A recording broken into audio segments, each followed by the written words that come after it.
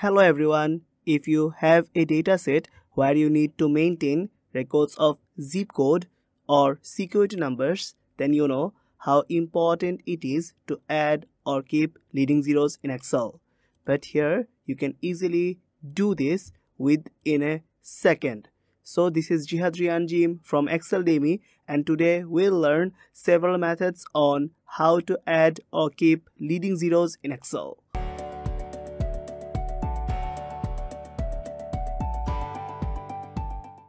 Before going into methods, let me explain to you the dataset a bit. Suppose you are dealing with a zip code which consists of 5 numbers, but whenever you are entering 5-digit zip codes starting with a 0 in Excel, then you'll see Excel always cuts the leading 0. So it is necessary for us to learn how to keep or add leading zeros in Excel.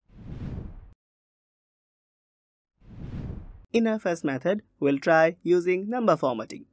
To do that, we'll select the whole C column including the zip codes. Select Home tab. In the number section, go for the More Number Formats. Now we have Number Formats dialog box. Select Customs in the number section, and as zip codes consist of 5 numbers, so as type we can easily write down 5 zeros. Click OK to get your perfect result. Let's analyze the result a bit. You will see that every cell of the zip codes now have a leading 0 where it needs. But if the zip code already consists of 5 number without the leading 0, then it doesn't do any formation with it. So that's how we can easily use number formatting to get the job done. In our new method, we'll go for special formatting. At first, select the whole C column consisting zip codes. Go to the Home tab. In the number section, select the More Number Formats. In the Format Cells dialog box, go for the Special option. Here in the type, zip code is available. So if you click OK, then you'll see your every cell of the zip code have the leading 0 where it needs. So that's how it can be done. We can also do the same job by using text formatting. To do that, we'll select the whole C column of zip codes. Go to the Home tab. In the number section, select the text option. Now your every number have been converted into text. As zip codes consisted 5 numbers, so we can easily add zip codes of the leading zeros manually. To do that, we'll go for every cell and manually enter leading 0 where it needs. So we'll write down 0 here and it adds the leading 0. But the second cell C6 has already 5 numbers, so don't add anything. Then you can do the same thing for every cell.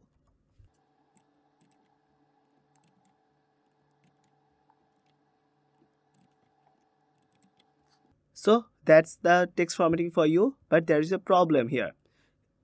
In the left corner, you will see there is a error sign. If you click on the error sign, then you'll see that it has the ignore error option. Click on it to solve the problem. So that's text formatting for you. Now we'll use apostrophe to solve our problem.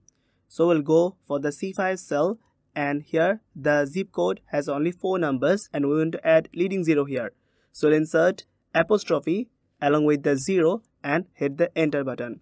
So it will convert the number into text, and here we have our 5 number zip code along with the leading 0. As the next cell has already 5 numbers, so we'll only add the apostrophe here.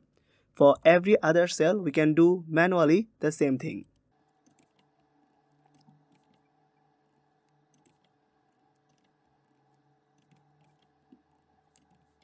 So that's zip codes with 5 numbers here, but there remains a problem like the previous method. So we'll select the whole C column again, the error sign, and select ignore error to solve our problem. So that's how we can easily use apostrophe to solve our problem. In our new method, we'll go for using text function. To do that, we'll go to the D5 cell and insert the text function. The text function is used to convert a number into text. So, as our first parameter value, we'll select C5 as we want to convert this number into text.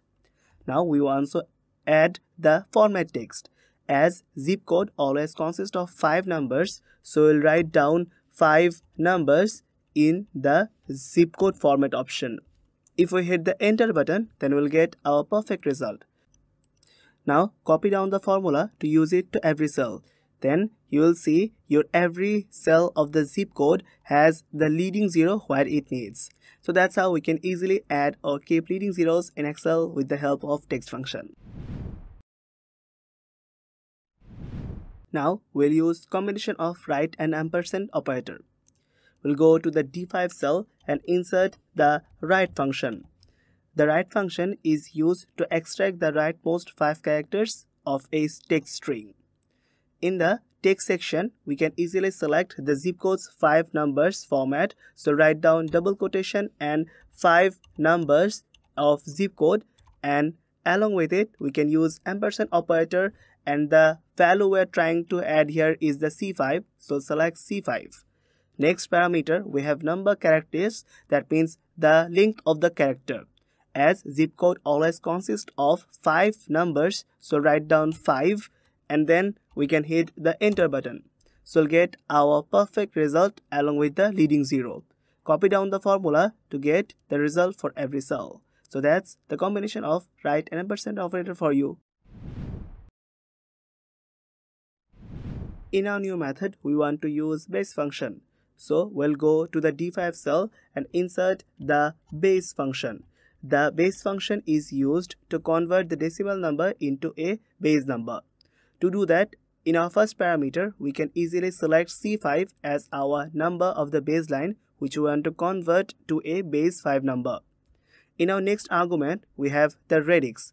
As we are trying to get a base 10 number, so we'll write down 10 as our radix. Next, we have min length. As we are trying to get the zip codes of 5 numbers, so write down 5 as our zip code so that we can get 5-digit zip code number. If we hit the enter button, then we'll get perfect result along with the leading 0. Copy down the formula to use it to every cell. So that's how we can easily use base function to solve the problem. Suppose we have our dataset in the text file, and now we want to import the text file and add leading zeros here by using the Power Query tool. To do that, we'll at first go to the Data tab, and in the Get and Transformer data, we can easily select the From Text or CSV option. Now go into the correct location and select the text file you want to add, and then click on the Import option. You have zipcodes.txt in your next file. You can easily go for the transform data, and then you'll have your Power Query editor. In the Power Query editor, you can easily go for the add column section and click on the custom column. In the custom column, you can add the name as you wish. So we have selected the zip codes with leading 0 as our column name. You can change as you wish.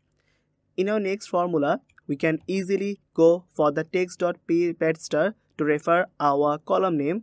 In this case, the column name will be the first column, will refer column 1. As we are dealing with 5 digits zip code, so write down 5 as our next digit long, and then go for the decimal number, so write down 0 in our double quotation. If we hit the OK option, then you will see that you have got your zip codes with the leading 0.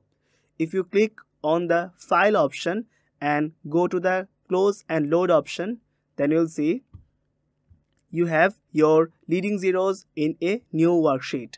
So that's how you can easily use Power Query. Now we'll use the combination of REPT and LEN function to solve the problem. So go to the D5 cell and insert the REPT function, which is basically used to repeat a certain number or function. As we're trying to repeat the 0, so write down 0 as our text, and how many times we have to select the 5-digit code and then we have to subtract the value of the C5 here.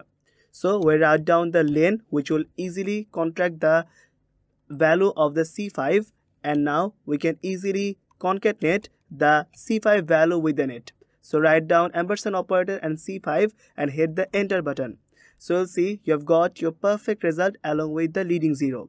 Copy down the formula to use it to every cell.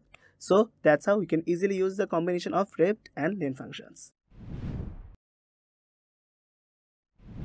Suppose we want to add fixed number of leading zeros without even thinking about the total length of the digit. To do that, we'll go to the D5 cell and insert the concatenate function. The concatenate function takes 2 or more arguments and combines them into a single string. So we'll go to the D5 and write down the concatenate function. Concatenate function. Now we can easily use the text. So as we're trying to insert 2 zeros as leading value, so write down 2 zeros in a double quotation, and then we want to connect it before the C5 cell.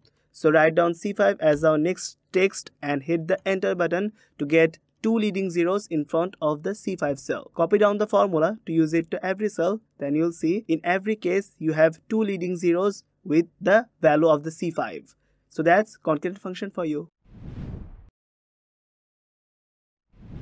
In our new method, we want to use VBA Code to solve our problem. So select the whole CL column of the zip code, go to the Developer tab and select Visual Basic. To open the Visual Basic editor, go to the Insert option here and select the module. Now you will have your new module of Visual Basic editor. As we have already our code in our notepad, so we'll copy it down and paste it in the Visual Basic editor. Let's talk about the code a bit. Here we have the subroutines named as keep leading zeros. Next, we can have our range command in the C5 cell. It basically shows that the first cell is being selected that needs to be formatted. Now in the next section we have end exceldown.select section. This portion basically shows that the entire range of cells containing the zip codes. In the next format, we have the number format to format the number we are dealing with 5 digits. So write down 5 zeros in our double quotation, and at the end we have our in function with the in sub. If we run the code, then in the section we have to select the run option, and then in the main worksheet you can easily see that you have the zip codes along with the 2 zeros before them. In our last method, we want to use pivot table to solve the problem. So we'll select the whole data range by using Ctrl+A in the keyboard. Go to the Insert tab and select the pivot table here. In the pivot table dialog box, you can easily select the data range and tick the add this data to model option and click OK. After that, you will have a new worksheet, and in the right side you have your range and pivot table fields. You can easily right click on it, and then you have the add measure section. In the add measure section, you can name it as your wish. We'll write it as zip codes with the leading zeros. Now in the formula section, we want to add the concatenate function. So we'll write down the concatenate function to solve the string. Next we have our range heading. So select the range heading here. After that, we can go for the format option. In the format section, we can easily format our heading. In this case, the heading is the zip codes. So write down the zip codes here. Next, we have our 5-digit zip code. So we'll write down 5 zeros in our double quotation. After that, we can easily go for the comma in between them. So write down double quotation and add comma. Again double quotation and add a comma. So the zip codes will show that there is comma between them. So if you hit the OK option, then in the new section you have that zip codes along with the zeros. If you select here, and then you will see in the A3 section you have the zip codes with the leading zeros, and they are divided themselves with the comma. So that's pivot table for you. So that's it for today. You can use any of these methods accordingly, or you can also download the practice workbook from the link below. Hope this will help you. If you have any questions, suggestions or feedback, please let us know in the comment section, or you can have a glance at exceldemo.com. Thanks for watching us. If you like this video, please consider subscribing for more content like this.